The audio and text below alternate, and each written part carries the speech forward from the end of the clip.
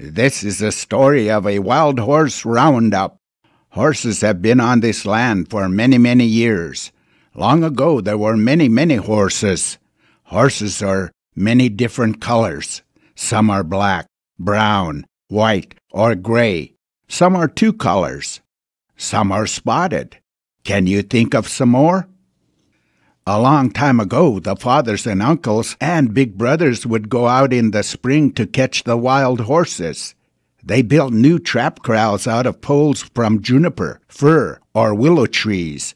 Then dried trees were cut down and put in a row near the gate of the corral. These were called wing lines. After that was finished, the older men went out to start the wild horses toward the corral. The younger men and boys were told to hide behind trees and rocks at the end of the wing line. These people were called the shortstops.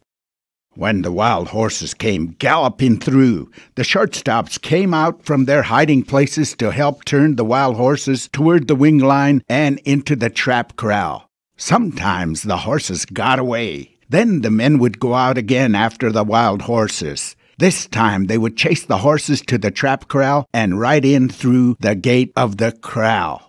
After the horses had been captured, they were separated.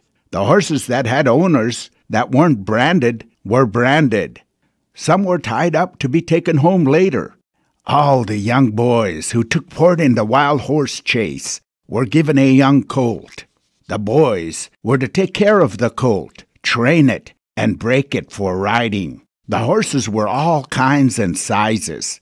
There were good ones and mean ones. That is how wild horses were captured long ago. Today, the chase is just about the same. The corrals are more modern. They use wire for the corrals, and wing lines are also wire. Saddles are used today. Long ago, they did not have saddles or bridles, and braided horsehair and rawhide strings were used for halters. There are still so many wild horses. The young colts, when caught, are still given